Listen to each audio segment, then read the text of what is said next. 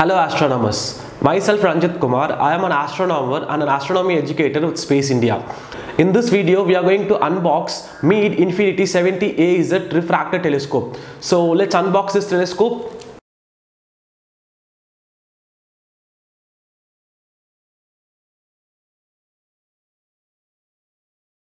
So we have these three boxes and a manual and a CD. So I'm going to keep both the manual and the CD aside. So let's concentrate on these three boxes. So first I'm going to open the bigger box. So in this box we have an accessory tray and we have the tripod. So I'm going to take the tripod out from the cover.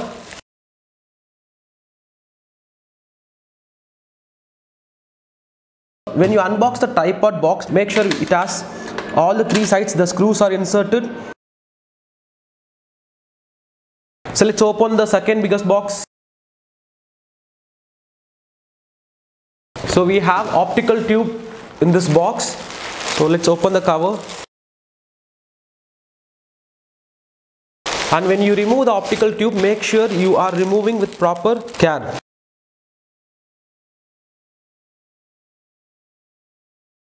So here comes the last small box. So let's see what we have in the smaller box. So we have a finder scope. So let me take the cover. We have the optical diagonal.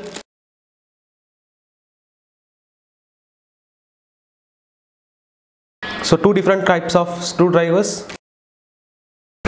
And we have three boxes inside it. So in these three boxes we have one 26 mm eyepiece and the other one 4 mm eyepiece. And we also have a 2x Barlow.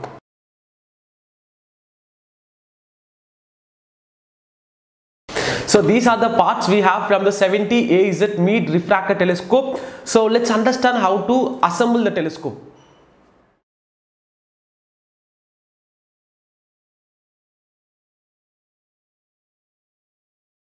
In the assembling part of the video, first I have taken the tripod. So first let's understand how to make a tripod ready.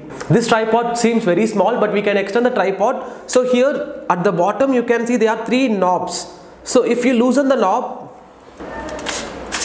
we can extend the tripod. So once you have extended, then tighten the knob. So similarly do the same for the other two sides.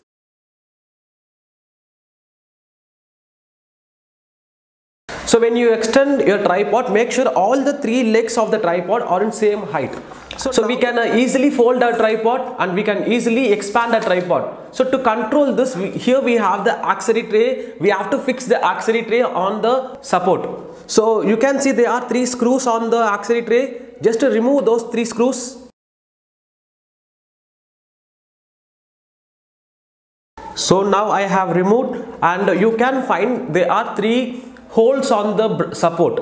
There are three holes. So what you have to do, you have to make sure the three holes from the accessory tray coincide with the three holes on the support. So like this, and this time you have to put the screw from the bottom part.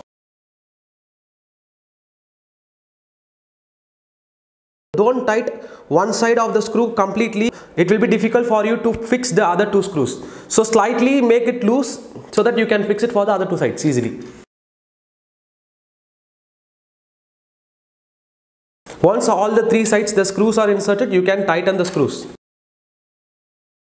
So now our telescope cannot be compressed and cannot be extended.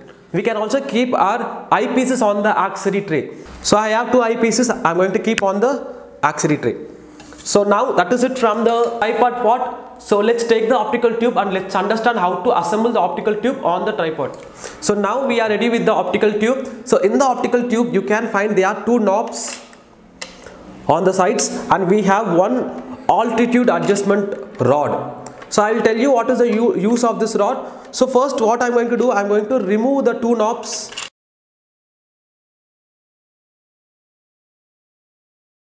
So next you can find on the tripod also you can see there is a knob over here, silver color knob. So just to loosen the knob, So next step, you have to insert the rod on the hole. So you can find there is a hole, so you have to insert this rod on this hole, and then you have to make sure these two things will be placed on the support like this. So once you have kept this, so first tighten this, then take the two screws and put on the sides.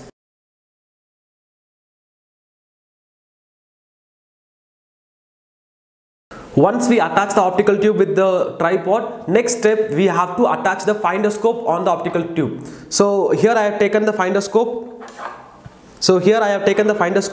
So from the finder scope you can see the base of the finder scope, and on the telescope optical tube you can find there are two screws. So just to loosen the screws, take out the screws.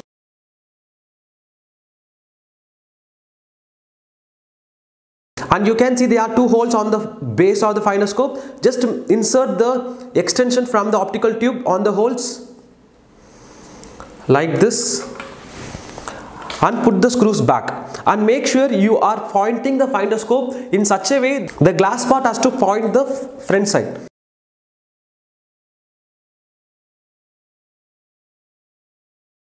So we have fixed the finder scope with the optical tube. Next thing, we have to insert the star diagonal. So I am going to take the star diagonal. So this part is called a star diagonal. You can find there are two caps. Just take out the caps.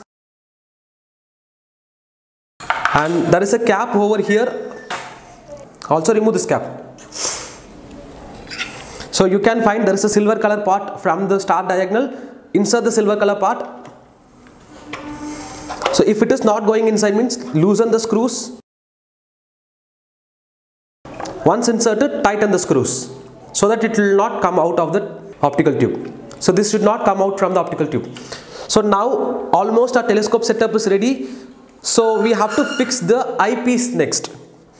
So we have two different kinds of eyepieces. One 26 mm and the other one 4 mm. The basic difference between the two eyepieces will be the magnification. So with 4 mm eyepiece we can magnify up to 78 times. With 26 mm eyepiece we can magnify up to 27 times. So this is the basic difference between the two eyepieces. And we have one more thing called Barlow. So whatever the magnification we get from these two eyepieces, if we use Barlow, the magnification will be double. So since it is a 2x Barlow, if you use a 3x Barlow, the magnification will be 3 times the magnification as we get from the eyepiece. So this is the use of these three lenses. So now I am going to insert the eyepiece, but here I am choosing the 26 mm eyepiece. As 26 mm covers more area, we can point the object easily and it is best for beginners to begin with. So I am taking the 26 mm eyepiece. I am removing the cap from the two sides, and again the silver color part from the eyepiece has to be put inside like this. So once it is done, you can see there is a screw over here. Just tighten the screw so that our eyepiece will not come out. So this is how we put the eyepiece. And for Barlow, so I am going to remove this eyepiece and then I am going to take the Barlow. So you can see there is a cap on the Barlow. Just remove the cap. And then you can see the silver color part. Again the silver color part has to be put inside like this. If it is not going inside, loosen the screws. So once it is inserted, tighten the screws. You can insert this part of the Barlow inside the star diagonal. So once it is inserted, you can tighten it. So that is it from the assembling part of the telescope. Let's understand how to align this telescope towards any particular object. So for aligning, I am going to take the Barlow out from the telescope. I am going to keep only the 26 mm eyepiece. So to align this particular telescope towards any object, first we have to understand the use of two things. First, the use of this knob, and second, the use of this knob, these two knobs. So if you loosen this knob, then you can do the altitudinal movement, the top and bottom movement. See? So that's why it is called as altitude lock rod. So if you lock this rod, you will not be able to move your telescope in the altitude direction. Similarly, this lock is called as azimuthal lock. If you loosen this, you can make the telescope to move left and right movement. So if you locked it, you will not be able to move your telescope towards left and right direction. That's why it is called as 70 AZ. The AZ stands for azimuthal and altitudinal moment. So now I hope you understood the role of these two knobs. To point this telescope towards any particular object, we have to first align the finder scope with the optical tube, because it will be easy for us to first find the object in the finder scope as it covers more area than the eyepiece. So for that, what we have to do, we have to first align our telescope towards any terrestrial object. Terrestrial object in the sense you can align a nearby tree, building, a tower, anything you can align. So once you align, keep your eye on the eyepiece and make sure that the object comes to the center of the eyepiece. So here we have the eyepiece. So once it comes to the center of the eyepiece, now go to the finder scope and then you can find there are three knobs over here. So one at the bottom, one at the top and one at the side. So these two knobs plays an important role in aligning the finder scope with the optical tube. So the knob on the front plays a major role because when you turn the knob on, so it's a kind of switch. When you turn the knob on, you can find there will be a light, red color light coming from this part of the finder scope. Now I can see a red color light from this side. So that's the role of this knob. If you want to point any object, first make sure that light is turned on. Once you are not pointing any object, you can turn the light off. Now I'm going to off the light. So this knob is used to turn the light on and off for the finder scope. So next, the role of these two knobs. So this knob makes a finder scope to move in left to right movement, and similarly this knob makes a finder scope to move top to bottom movement. So once you make the object at the center of the eyepiece, you have to make sure that object will come to the center of the finder scope also. So while doing this, turn the red light on, go and keep your eyes on this place on the edge, and then align these two parts. Use these two knobs and make the same object in the center of the finder scope as well. So once that object comes in the center of the finder scope, now everything is done. Your telescope is ready to point the night sky objects. For night sky objects, it will be difficult for us to point as most of the places in the sky is empty. Only certain regions we can see some stars. So in that case, it is very important to align the finder scope with the optical tube. Sometimes when you look the object from the eyepiece, the object may be blurred. So that is because the image is unfocused. So to get the focused image, you can see there are two knobs. So these two knobs are called as focuser. So you can adjust these two knobs. See, it is now expanding. So the focal point will also be changing. So depending upon your eyesight, you can fix the focus and then you can lock the focus.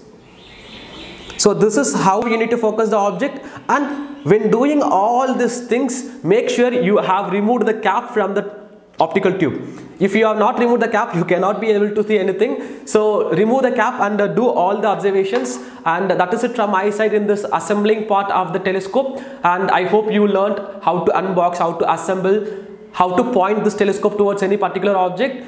So that is it from my side, and wish you all clear skies. Until next time, bye from my side. Bye bye everyone.